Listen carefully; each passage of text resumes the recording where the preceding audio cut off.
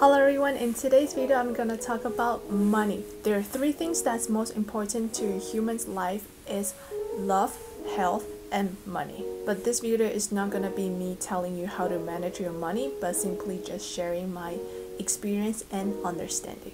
People might have limited belief that set up the barriers of them to increase their income, or they are struggling with their spending habits. So the first step is to set up a positive relationship with money. And how are you gonna do that is to write down all of your belief of money and understand it. For example, money is a tool that I can use towards to my goal.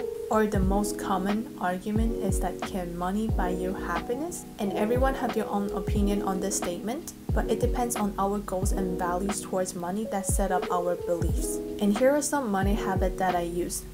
Is to save before spending. Set a reasonable budget of your paycheck before you start spending it for the month. For example, start with something that's very small, like 10 bucks, and then later on, once you're more comfortable with it, increase it to a few hundred, and then later on increase it to a few thousand if that's what you're capable of.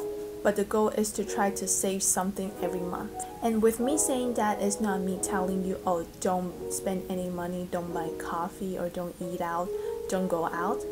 That's not what I meant, but it's just to set a budget so you are mindful of your spending, so that create an awareness and mindfulness of what's your spending habit like. So by the end of the month, you're not gonna be surprised like, oh wow, I spent 400 bucks on eating out.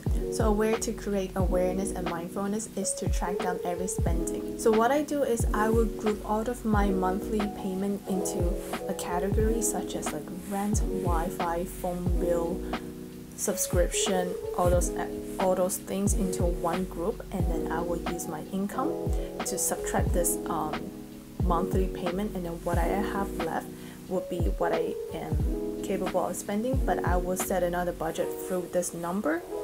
So then whatever I have left through that budget will towards to my saving, and then what I spend left from my budget will also towards to my saving. But the key here is to track every spending or payment, and it is going to be scary, and it's going to create anxiety for you to pull out your bank list to see every transaction that you spend. But this is how we get clarity and create that mindfulness on our spending. Now that I have my savings, I will use part of that savings toward to an investment. But I'm not talking about go buying stocks or like bitcoins or all those type of things, but to invest in yourself. Like what Alex Hormozi would say, instead of investing in S&P 500, invested in SME 500. People who are financially satisfied spend at least 10% of their incomes towards personal development.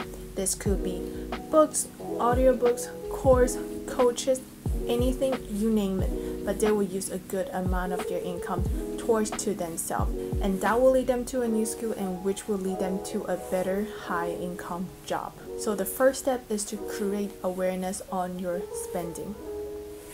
Thank you all so much for watching. I'll see you in the next one. Bye.